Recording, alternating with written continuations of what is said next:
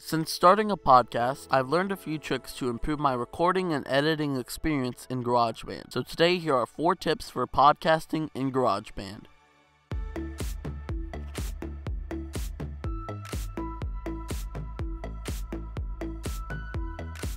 Tip 1 is to change your display mode from bars, which are used for music, to time, which will let you see how long you've been recording for. To do this, go up to the play position box and click the metronome, then select time.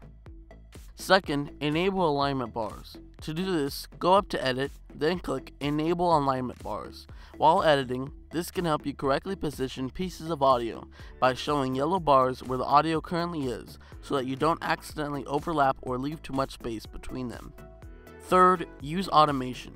Sometimes your co-hosts or guests will get loud, but you don't want to lower the volume on their entire track. So to lower the volume of a specific region, click the letter A on your keyboard, then click on the line to create 2 dots before and 2 dots after the area you would like to make quieter. Then drag the line in between to lower the sound to the preferred volume. Hit A again to leave this view. Fourth and final, enable the master track.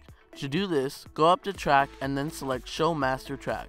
Doing this will let you raise or lower the volume of the entire project so that your final edit comes out at just the right volume. Thanks for watching, and you'll hear my voice next week on Friday. Thanks.